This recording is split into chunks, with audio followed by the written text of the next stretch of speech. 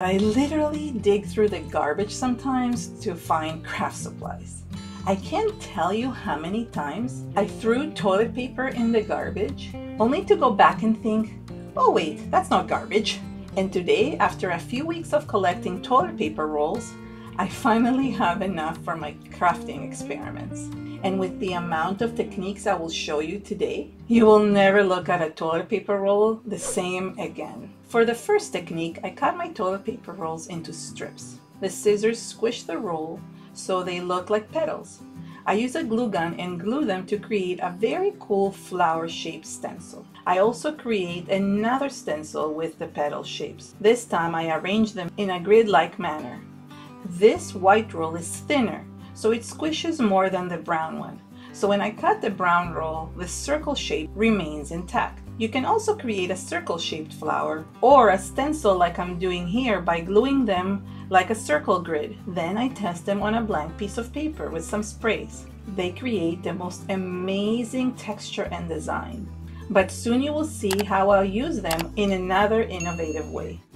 For my second technique, I take some craft foam and cut it into small triangles. Then using my glue gun, I glue them around the paper roll. You can cut the foam into any shape and create these really neat texture rollers. I also glue some bubble wrap around the roll for another cool texture tool. Then, while holding the glue gun in my hand, I realized that I can make designs with the actual glue gun on the roll. So I create random glue swirls around the first roll and lines for the next roll. I take my 8x10 gel plate because I want to try all these tools and start rolling my first color. Remember the flower stencil that I created at the beginning? I pressed it onto the paint first to create markings. Then I place a blank paper on top and pull my first print. And it's gorgeous. I'm actually in love. I tried again with the circle stencil by brayering a new color and add a new paper on top.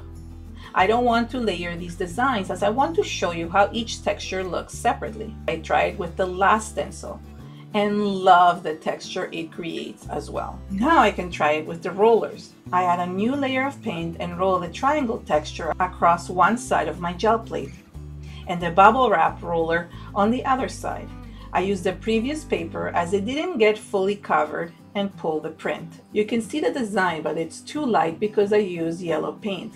So I decide to apply the triangle one again to see how it looks with darker paint. And I love the texture as it looks like broken glass. Then I brayer some blue and I try the other two rollers with the glue gun design for another cool texture. Now let me show you my most favorite technique, which I will maximize in two different ways. First, I take my paper roll and cut strips along one side of the roll and bend them flat by pushing them on my table. I cut a second roll with shorter strips as well and do the same thing. I start by rolling dark green paint onto a piece of acetate and dip the first roll into the paint. I then tap and spin it onto my blank paper. It creates really cool dandelion looking flowers.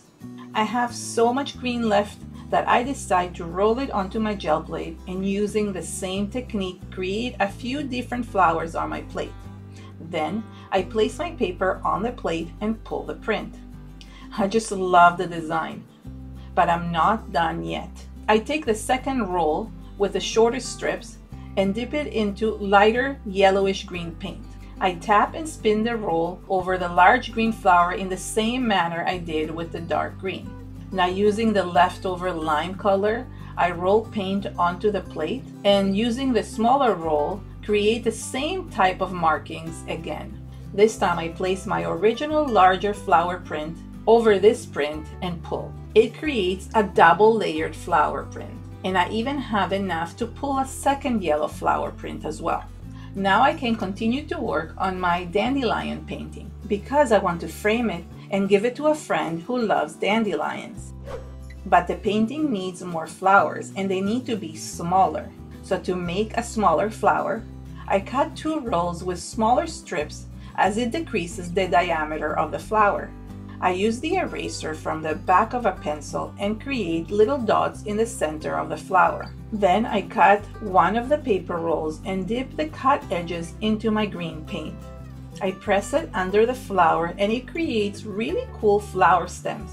But that's not all. I actually use the roll for 2 more parts of the painting. First, I get the idea to cut 1 more petal shape from the toilet paper roll and stamp with it to create leaf markings around the stems. Notice I created a 3rd flower because the composition looks better with 3. Then I cut one of the rolls with the strips down the middle and open it up. I dip it into the paint and create grass markings at the bottom of the page. I can't believe I created a whole painting just with toilet paper rolls and paint. I love creating with things from around the house or that otherwise would go in the trash. And what I use in this video right here will utterly amaze you. A tool for my kitchen that I almost threw out because I thought I would never use it.